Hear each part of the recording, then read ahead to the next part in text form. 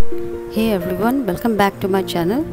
So today I'm bringing to you Payokh, an Assamese rice porridge, which we generally in the rest of India call it as Kheer. So yes, in Assam you won't find a single occasion or ceremony which doesn't serve Payokh. So let's get started. I'm making this recipe with Joha rice. Joha rice is an indigenous grain grown here in northeast India, especially in Assam. It's an aromatic rice. So here I have taken 1.5 liters of milk and half a cup of Joha rice, which I have soaked for half an hour and then washed it. I'll just add 1 teaspoon of ghee. If you add ghee here, you will get a beautiful aroma and the taste will definitely enhance. So don't skip this process and do add 1 teaspoon of ghee. What you need to do is you just boil the milk in low flame till it thickens and keep stirring in between so that it doesn't stick to the bottom of your pan, and always take a heavy bottom pan.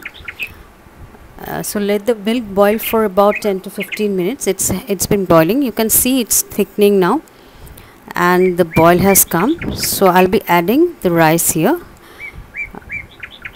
When you add the rice, just make sure to lower the flame, and when you see that after suppose 5-10 minutes, add 2 tej patta, that is bay leaves, washed, and I have already washed this, and I'll cook the rice with the milk in medium flame and stir occasionally. Remember to scrape out the sides of your pan. When you notice that the rice is cooked half away, then you may add 2 cardamoms. Split the 2 cardamoms and then add. I will request you not to add cardamoms in the beginning. This is because the milk might split, so avoid adding cardamom in the beginning.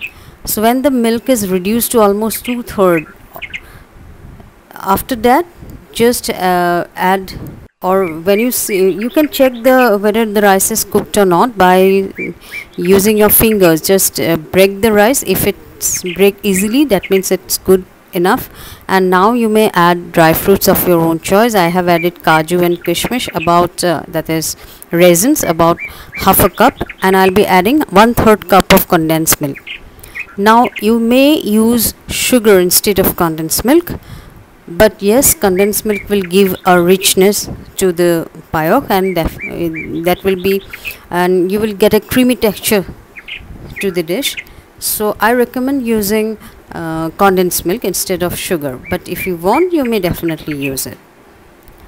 So cook this after adding condensed milk and dry fruits, cook it for around 5 to 6 minutes in high flame, and then you are done, because you will see that, you will notice that it is almost thickened.